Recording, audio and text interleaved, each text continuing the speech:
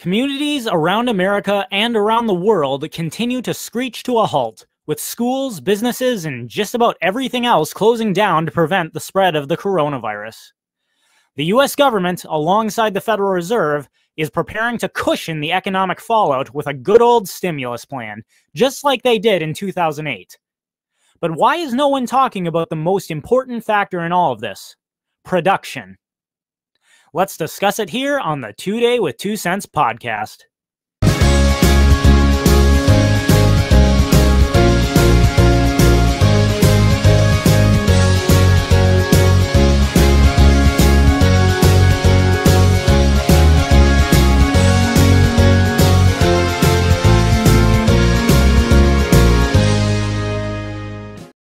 This podcast was brought to you by Spectre Defense and Weaponry.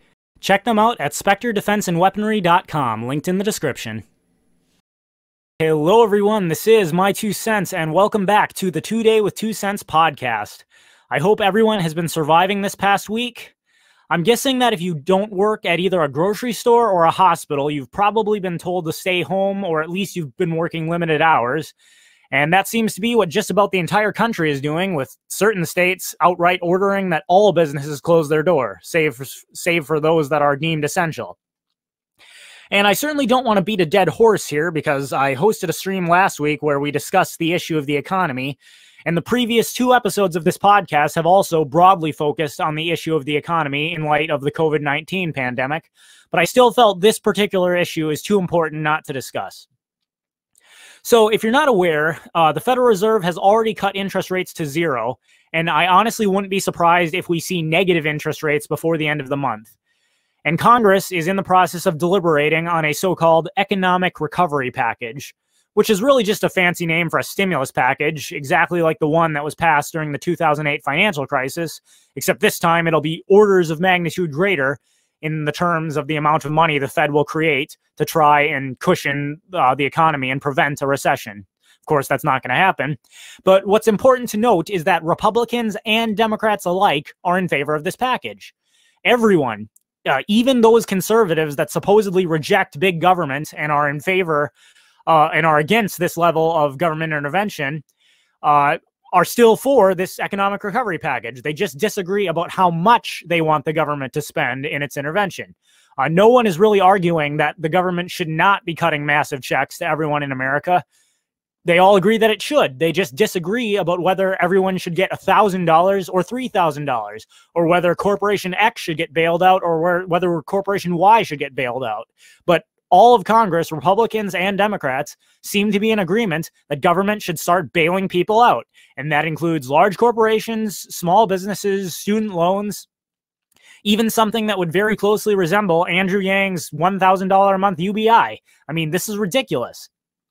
Now, what I found interesting is that even notable right-wing commentators like Ben Shapiro are arguing that there should be some form of government bailout. And in Shapiro's case, he argued that the reason there should be is because since government has ordered businesses to close their doors, government is then obligated to provide just compensation to these businesses because they've used their authority to stop those businesses from making money. I'm pretty sure that was in the Thursday edition of his podcast over at the Daily Wire for those that want to check it out. And at first glance, this may sound reasonable, because even most libertarians I know would say that if the government is going to shut you down, at least it's a nice gesture that they try to offer you compensation. I mean, it's still wrong to use force to circumvent the free actions of free people, but this is an emergency. It's a pandemic, right?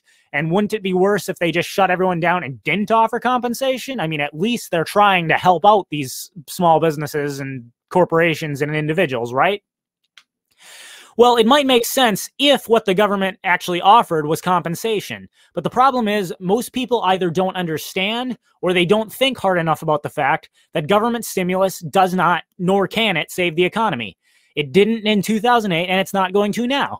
And that's because the underlying issue that is making the economy suffer is a lack of production, which stimulus packages do nothing to alleviate. And to borrow an example that I learned from Peter Schiff, think of it this way. Imagine a fictitious fishing village where fish are the only source of food. Now, there are other professions within the village, but when it comes to what people eat, the only thing they have to eat is fish, and that's what the fishermen provide at the market daily. But then the coronavirus hits our fictitious village, and the government orders all businesses, including the fishermen, to just stay home to prevent the spread of the virus. Well, people get concerned, and they say, well, how are we going to pay for food?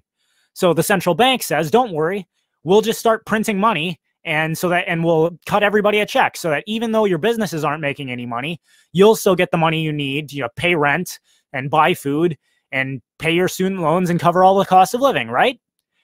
Well, the problem is, since all businesses are closed, including the fishermen, that money doesn't do anyone any good, because if they go to the fish market and discover that no one's been fishing, then there are no fish to buy, regardless of how much money they've just gotten in the mail. Well, okay, let's reimagine this scenario. Suppose the fishermen are still going to work because they're deemed an essential service, but all other businesses are closed. So fish are the only source of food. Fishermen are clearly an essential service, so everyone else is told to stay home, but the fishermen, they can go to work. Well, this might seem to solve the problem, but follow this train of thought just a little bit further. The people then go to the market to buy fish with money they've received in the mail from the bank. Well, what are the fishermen going to do with that money? Every other business in town is shut down. So even if business is booming from their perspective, what are they going to spend that new money on? And further, what sort of value is being created by all these people just staying home? None. I mean, sitting at home waiting out the virus is not creating any tangible goods or services that anyone wants or will actually provide any value to the economy as a whole. And of course, what that means is that the money they've given to the fishermen for this fish is worthless. And it's not just because it's been printed out of nothing in this case. It's worthless because it doesn't actually represent any time or effort that they've put into the economy, as it would if, for example, they were spending money that they'd received in exchange for providing a good or service as part of their job or part of their business. The money has just been printed into thin air by the bank, and the fishermen are giving away fish they've worked to catch for nothing. Now, if they were doing this out of the goodness of their heart, just to help the community in a time of crisis, fine. But they need to understand that up front. If they think they're getting paid, then they're going to discover a harsh reality when everyone starts going back to work and the economy starts to recover. And that is that all this new money they've received is worthless, because all the government did was inflate the currency, create more money, hand it out so that people could keep buying. But as inevitably happens, when you increase the money supply, the value of money goes down. And in this case, when the government is talking about printing money on the order of trillions and trillions of dollars, they can only do that for so long. In 2008, the Fed still had a bit of wiggle room, but at this point, they really don't. And with no underlying goods or services being produced, which is really the problem that existed even prior to the coronavirus. The coronavirus brought it to light, but we had lack of production prior to this even happening.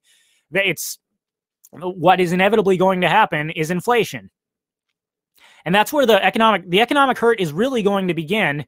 If these stimulus packages go through, everyone will start detecting it, not now when everyone's still staying home under threat of the virus, but when the threat finally dulls, or even if it doesn't, when people finally do start going back to work and businesses start trying to start up again, that is when people are going to discover that all this money they've been receiving from the government is essentially worthless. Prices will shoot through the roof, and the things everyone wants to buy will be more expensive by an order of magnitude, and the economic fallout will be far worse than what the government said would happen if they didn't issue any stimulus packages.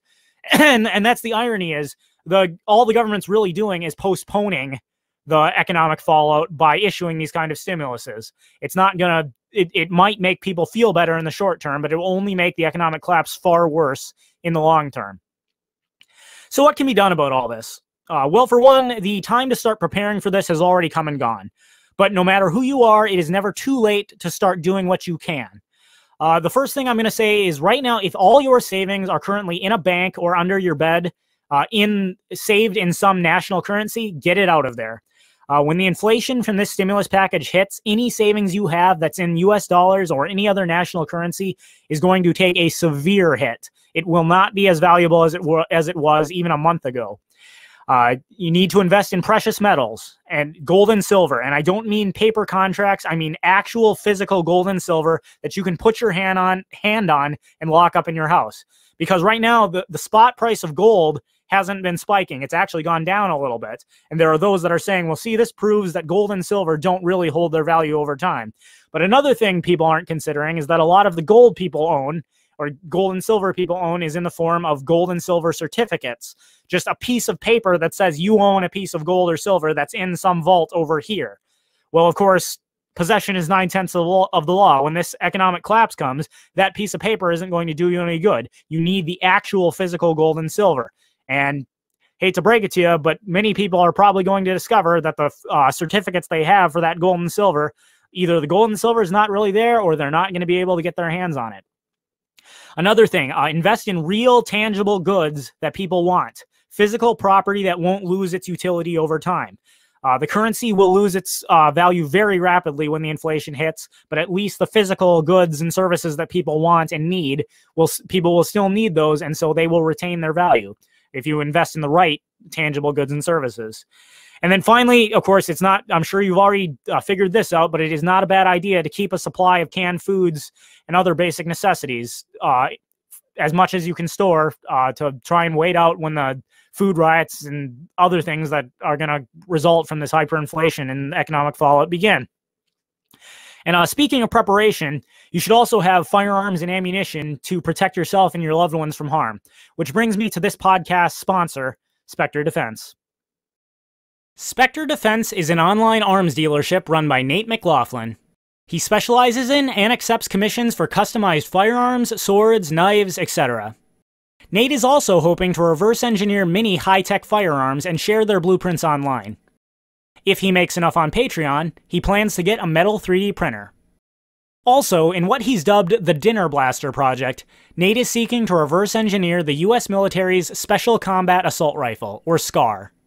So if you're interested in acquiring a custom arms commission, or just want to support his work, check out SpectreDefenseandWeaponry.com, linked in the description. It's always important, but especially now, to have the tools you need to protect you and your loved ones from harm. So check out Spectre Defense and Weaponry. Anyways, enough time for chit-chat. Time for the Weekly Hottie. Drumroll, please.